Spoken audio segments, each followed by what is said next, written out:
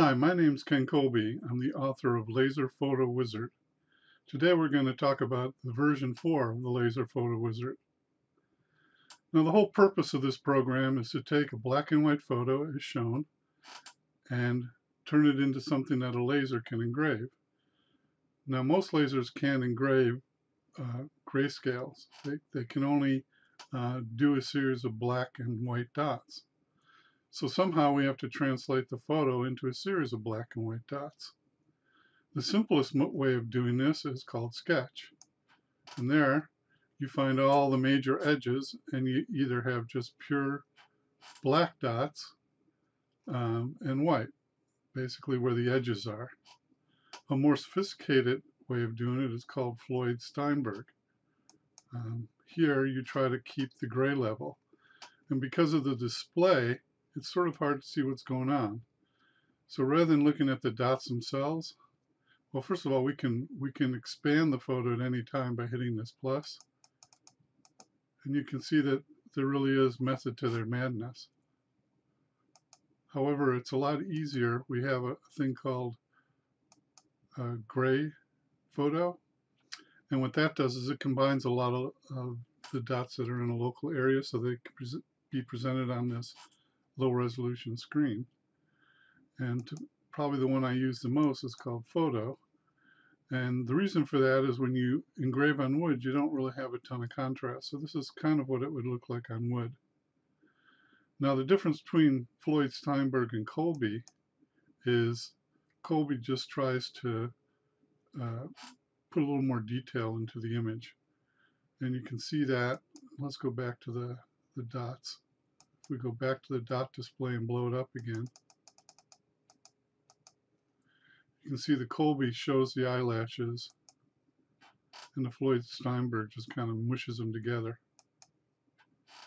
So that's why we invented the Colby. The difference is Colby tries to consider the dark areas versus the light areas and not just make sure that the area is totally grayscaled. The disadvantage of the Colby algorithm is it tends to be a little grainier. So you can see here it looks kind of grainy, where this one looks nice and smooth. That graininess tends to disappear when you're actually engraving, but those are the trade-offs. And the last one, remember we had Sketch? Well, the big problem in engraving, particularly on wood, is it's very low contrast. So again, if we go back to our photo mouse display, you can see that this would engrave very well on wood because it's basically black and white. Whereas Colby, it's kind of not too much contrast. So we do Colby and Sketch. This was my solution in version 3. And you can see that's going to engrave pretty well. But you lose a little bit of the realism. So those are the basic algorithms to use. Now, what are all these settings for? Basically, let's go back to the black and white image. You can change the conversion factors. For example, this skin is red, so if you want the skin to be lighter, you can pump the red up, okay? If you want things to be maybe more contrasty, you can go with the blue, maybe just a little red. But by and large, the original settings are pretty good. I don't usually mess with these much. As far as Sketch goes, I usually leave the Sketch on normal. Occasionally, if depending on your photo, there's a lot of edges you might want to play with thin or thick, but they're not too significant. These apply to the output. Invert will invert it, so if you're going to engrave on, say, stone and you want the black to be white, then you can invert the image. Mirror is if you're going to engrave on plexiglass on the back of it, you can mirror the image so you look through the plexiglass. And Vectorize Sketch is another one that's not used too often, but if you have a very simple sketch, you can vectorize it and let you know, do vector scaling and whatever else you need to do. Again, I don't use this one too often, but now with version 4, we introduced this new concept called smart contrast, and I'm very excited about smart contrast. It really excuse me, it really makes a difference in terms of the quality of the lasing that you get. So let's go back to our favorite, or we can actually look at the black and white. So if we do mild enhancing, you can see that the edges have been slightly enhanced. And that's the whole idea about smart contrast. It looks at the edges and the surrounding areas and tries to build a contrast based on that. The strong contrast, you can see we're starting to get changes in the face. And very strong contrast is almost like sketch. It's just, you know, almost black and white. So again, these are three settings that you can use. However, if you want, you can go to the more advanced settings. So the contrast level is how much contrast there is. The smart contrast radius is how wide you want the effect to go. So you can see here we have high contrast, but not very wide. And so you can play with these if you want. I put the radio buttons in because there was just too many settings, and I was afraid people would get confused. So let's take a look. If we go to Colby now on wood and we looked at how it engraved, it's kind of not too exciting. But even if we just go up to mild contrast, you can see it's starting to look a lot better. Or we can even do better with strong. So now we have a very engravable piece for wood and other things that have a low contrast output. So this smart contrast, I think, is, I don't know, you have to play with it, but I just think it's really a breakthrough. And you can combine it with sketch as well. So if you go to sketch,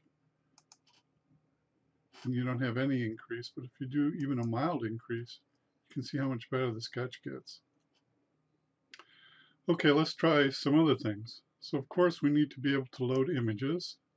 So let's load this image of the cross and a guy holding it. And I think we'll output Colby and mild, and that should look pretty good. But we want to put some text in here, so we need to make it maybe a little smaller and move it around. So we can move it with the mouse, but just for now, let's take a look at scale. Scale shows you how the image fits within the output size that you selected. So we're going to make it just slightly smaller. And there, I think that's pretty good. And now we want to put some text in here. So we go to Effects, and we have labels, which are simple text, just easy to put in. But we're going to go with the fancy. If you buy the Pro version, you can do this unlimited text. So we'll do Add Text. And we need to find some text, which I just happen to have here.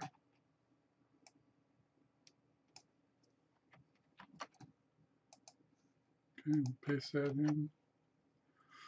And let's pick a better font. So you can see you got whatever fonts are on your computer is let's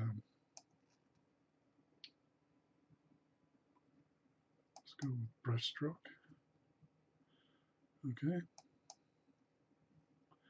And now with this thing, you can move it around and maybe size a little bit.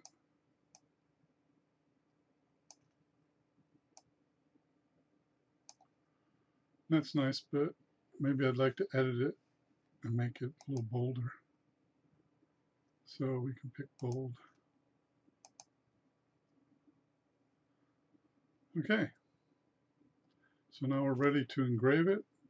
But let's say that we actually wanted to cut the edges. And this is a new effect. We have a framing effect, so we could just do a square frame. And we don't want it to be too thick. Okay, so that would be a frame. But in the newer versions, we can actually use the frame to cut the output, so it actually creates a vector for cutting. Okay, and we're going to just take it way down, almost to the edge. And I like to add, you can add a rounded edge to a square frame and see what that looks like.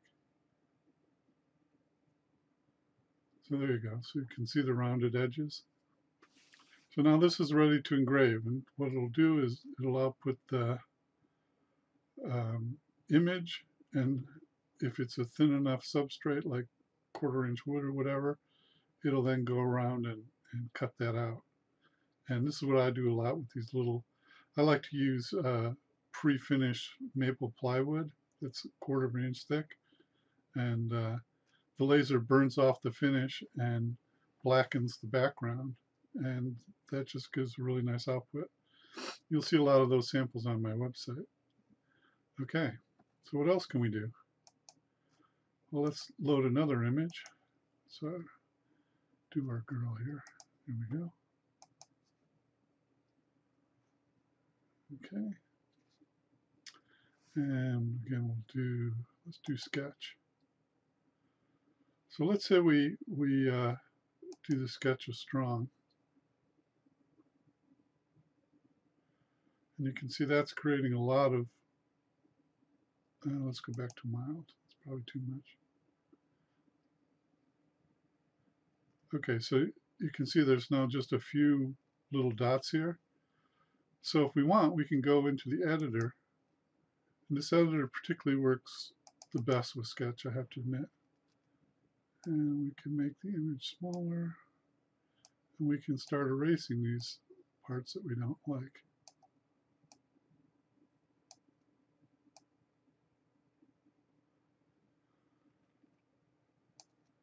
So that's one way to do it.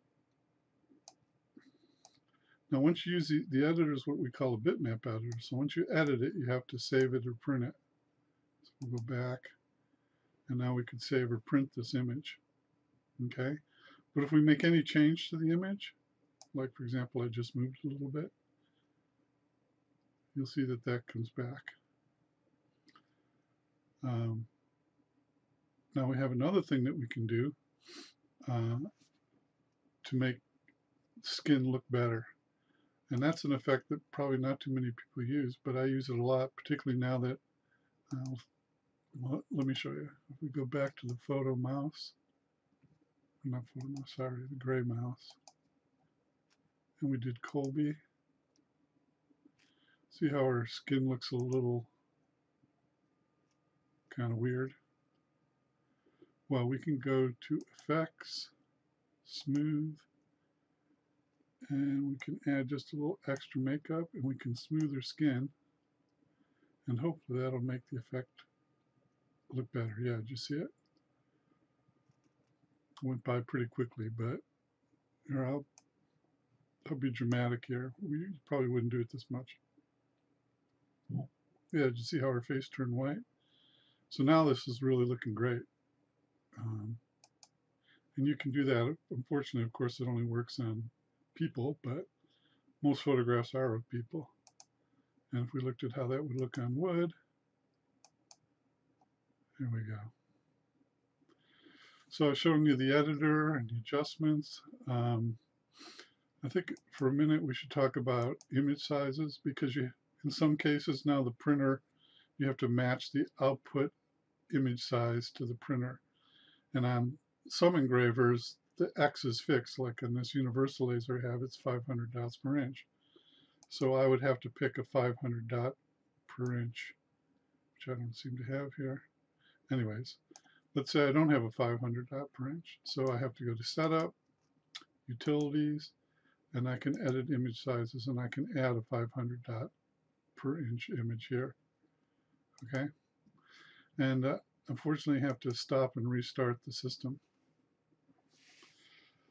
So I think that's a pretty good overview. You can always go to the help index and take a look at the basic concepts, and every section has a help field. I encourage you to use that. Okay, so that's the end of this video, but there's going to be another video right after this that shows a really great example using some of the more advanced features. Thank you very much. Okay, so now we're going to try something a little more difficult. We're going to create a square ornament. So what I did is I selected 6x6 300 as the image size, and I loaded the little girl. Sorry, I did this in the background. I had a couple of files missing I needed to go get. But anyways, here we go. So now if we were to laser this on a regular piece of wood, for example, we would get the output wherever it's black, it would burn the wood. But we're going to do this on plexiglass. So we're going to invert it, and we're going to put it on the back of the plexiglass, so we're going to mirror it. And of course, we're going to go with good old Colby sketch. Now, the problem is that we really don't want, wherever there's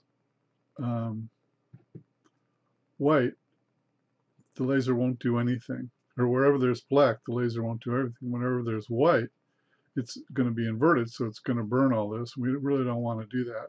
We want a clear plastic snowflake. That's what we're going to do. So what we want to do to achieve that is we're going to add an overlay, which in this case is just a little square circle. And so what that's going to do is that's going to cause the laser, because this is black and inverted, let's make it a little bigger. Because this is black and it's going to be inverted, then the laser is not going to show this at all. It's just going to show a tiny circle with the picture of the girl lasered in it. Okay, and so if this was all we did, we'd get a little round circle with a picture of whoever you want inside. But what we want to do is we want to put it inside the snowflake. So we go to our text and images and we add an image. We're going to add this snowflake image. But we don't want to add as an image, we want to add it as a vector so that we can cut it. We want to scale it so it fits. Give it a second. And there you go. So what this is doing is wherever it's red, it's going to cut. That's how I have it set up. And on my laser, which is an old ancient epilogue laser that I repaired, whatever a vector is, you can set it to cut at various levels. In this particular case, I'm just going to set it to cut, and then it's going to laser the inside of it. So unfortunately, where I have my recording studio, I don't have my laser, so you just have to trust me that this works. But I can show you an image of what the output looks like. So that's basically what the output will look like when it's finished. But I didn't mean that. Well, okay. All right. So that gives you the idea. And I really appreciate you watching the video. If you have any questions, feel free to email me. Please send me, if you may do some interesting work with the product, I could sure use some more samples. And I thank you for your time.